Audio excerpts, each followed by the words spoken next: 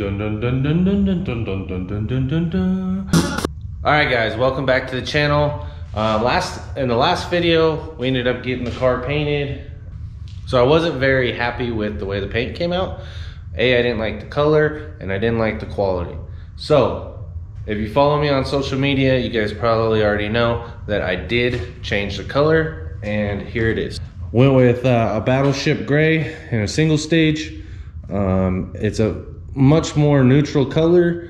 I didn't like the blue because it reminded me of another car that I previously had, one of my first cars.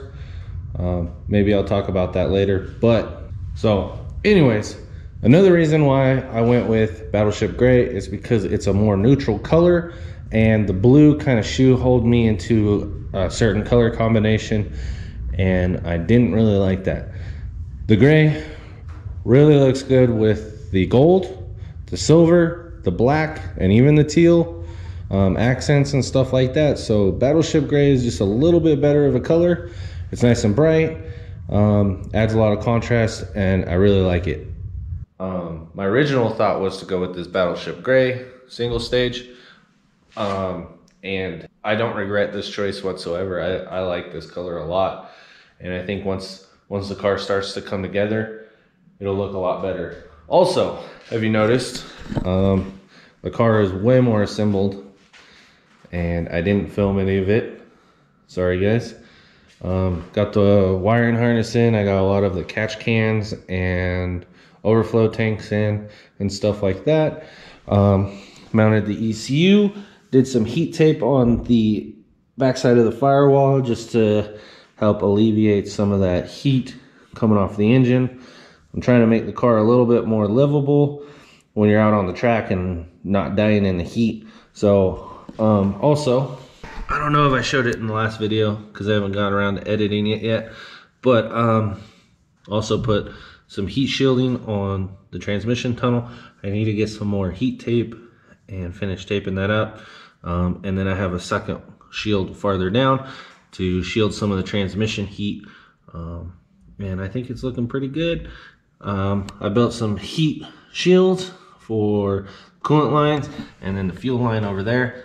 So that way, with the one line coming off the fuel tank, it's more crucial to keep the fuel colder than if you have a recirculating system, because it goes back to the tank and therefore cools off.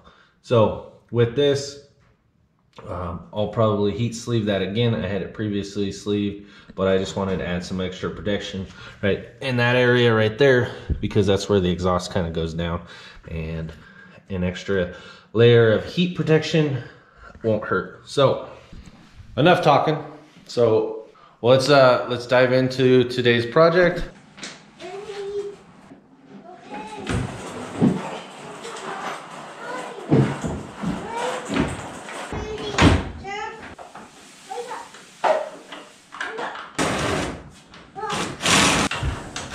Alright, so I need to start installing some of the brake cables. I went and had some made to replace the other ones.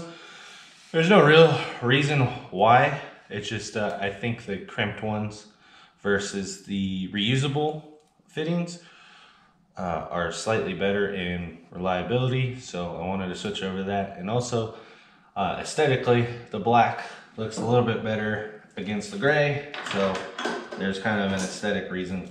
They didn't have all the lines, so we can only install a couple for now. They should have the rest of them done by the end of the week. They ran out of material, so we'll have to finish that up on probably a different episode.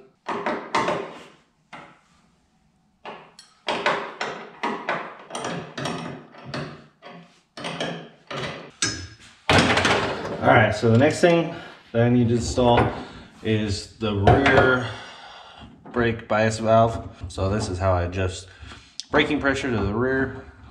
It's really good for like left foot braking. So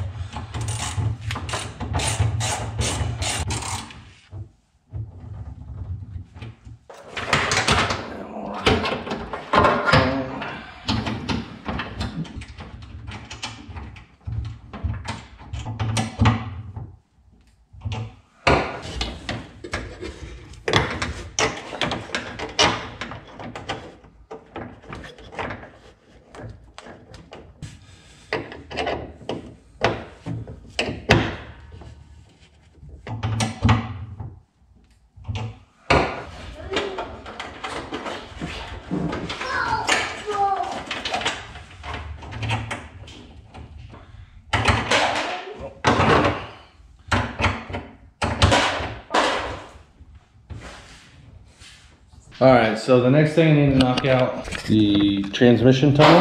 I need to put some more tape on it because there's a couple spots where it's stressing it enough that it's kind of like peeling off. We'll get that knocked out real quick. Look, I got something on my hand. You got something on your hand? Now look. Let me see. Look. I'm watching you. Watching you. Putting some nuts and washers on? Watchers? Yeah, washers. Oh, watchers. On here. Watchers.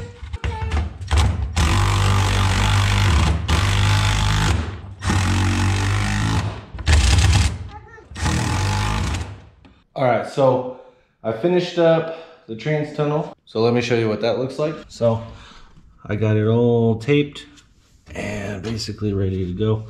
So we can put the engine and transmission in. Pretty happy. Came out pretty good, I think, overall. Let's see how it holds up over time. But yeah, that should alleviate a lot of heat coming off the transmission or exhaust. So fingers crossed it works well. All right, so the other thing I need to do is get the suspension and the rack and pinion in, get that all squared away, so that way we can drop this thing on the ground and then put the engine in there, because I don't want the engine way up on the cherry picker. I like to keep it nice and low, get it in there, which should be good. All right, so let's knock that out real quick.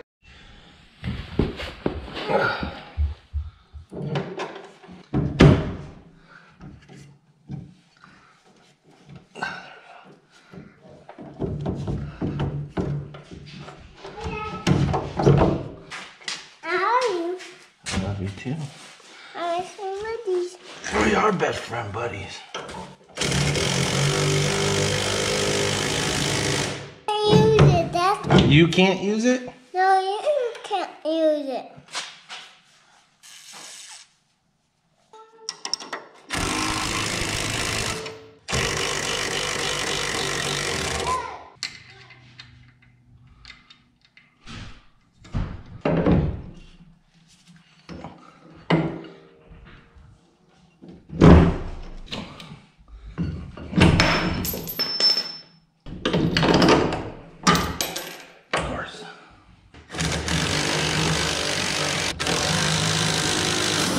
So next is the engine. Pick that up, put it in. We'll be done. All right. So I got a little ahead of myself. I decided I was gonna start putting the engine in. Didn't get the car off the jack stands like I was planning on doing. So what we're gonna do is we're gonna hold off on putting the engine in, get the car off the jack stands, get it down so we can roll it out and create a little bit more room in here so we can be able to turn the cherry picker and do all that. And Sterling's here to help, so it's awesome. He's gonna help me get the engine in so we can minimize how bad we tear that tunnel up. So let's get this on the ground and get working.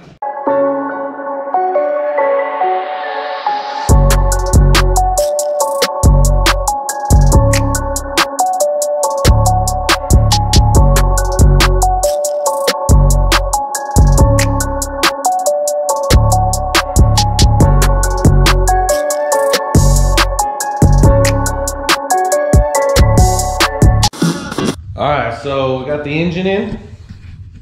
It's looking pretty good. Got the wiring harness hooked up, intake manifolds on. There's no coolant in the radiator, obviously, but this thing should be ready to fire. So let's go ahead and get this thing fired up real quick.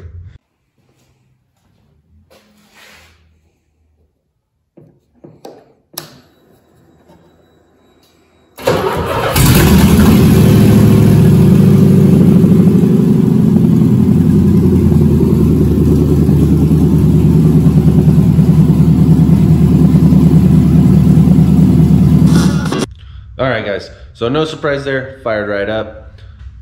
Honestly, I'm pretty stoked. It's a huge milestone. So we have a bunch of things, little things to get this thing done. The major stuff has already been kind of achieved. So it's gonna be all the little stuff from now on.